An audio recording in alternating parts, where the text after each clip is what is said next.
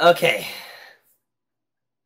so by this point, the video I recently put up, kind of addressing the state of the channel, should have gone live, and I have yet to see any results from that. But then again, it just recently gone live, so what do I expect? But no, that's not what this video is about.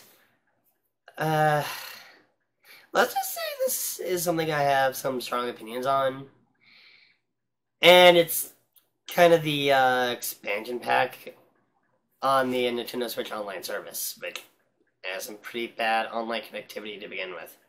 Not to mention, some of the lackluster games that have been coming out lately, especially for SNES, which I was going to do a video on, but I decided to scrap. But honestly, you think taking a small handful of N64 games, a small handful of Sega Genesis games, most a good chunk of them are, and this is going to be my own unpopular opinion, fairly mediocre.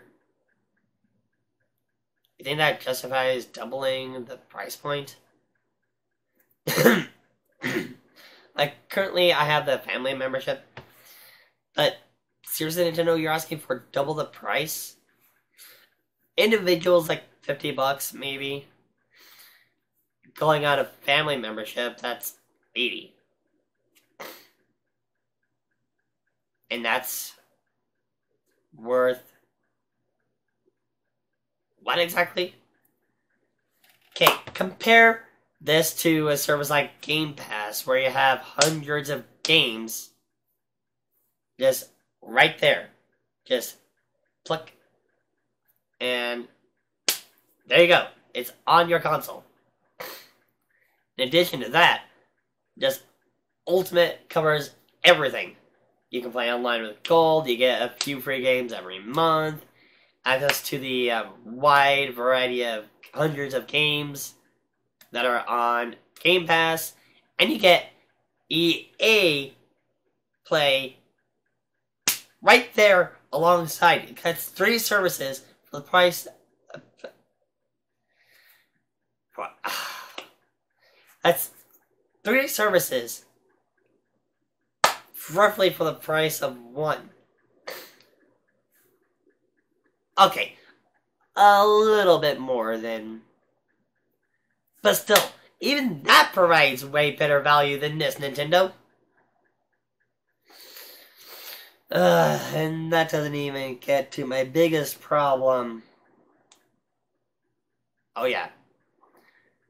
They think tacking on Animal Crossing DLC is gonna sweeten the deal. And I'm pretty sure a good chunk of players have stopped playing Animal Crossing, and if you haven't, maybe this will seem sweet to you. What do I mean? Well, during Animal Crossing's lifespan, they have been producing this content for free. Now they want to lock this behind a paywall. That seems greedy to me, man. And dare I say, PlayStation's... Well, Sony's PlayStation Plus provides more value than this. And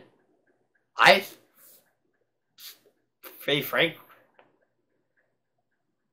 stop being so much a fan of PlayStation because of their censorship practices. The PlayStation Plus has better value than this. And what are you doing, man? Just... Okay, now, myself, as well as many others, have been wanting to see N64 games be on the Switch. And I kind of expected a price increase, but this is pushing it. You're giving us very little value for our dollar. But what do I expect from a company with pretty poor business practices? I mean, when we really consider controversies before this one, it's kind of to be expected